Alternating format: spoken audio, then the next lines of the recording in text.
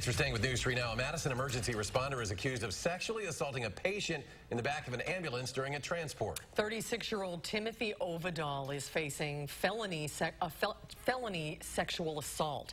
Madeline O'Neill is live outside the Dane County Courthouse where Ovidal appeared today. Maddie?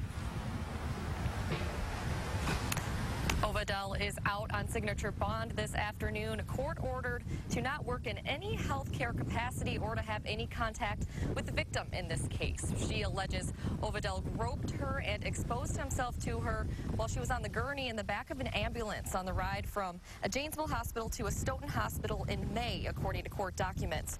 She also says Ovidal whispered inappropriate things in her ear and said he'd call her once she got out of the hospital. The criminal complaint says DNA evidence supports the victim's claims.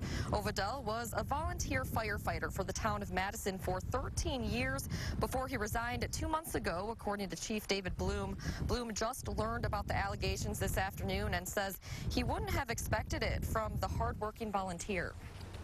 Just don't want to hear that about anybody that's on your service or works for you. It's a difficult situation. It was Orion Brothers Ambulance, according to court documents. An owner of the business says they have no comment on the pending case and haven't yet answered questions about their safety protocol. The director of a statewide EMS organization says it would be ideal to have 2 staff members in the back of an ambulance, but that's not always possible with staff shortages. Now, Ovidal is due back in court here next month. Maddie O'Neill reporting live downtown. Maddie, thanks.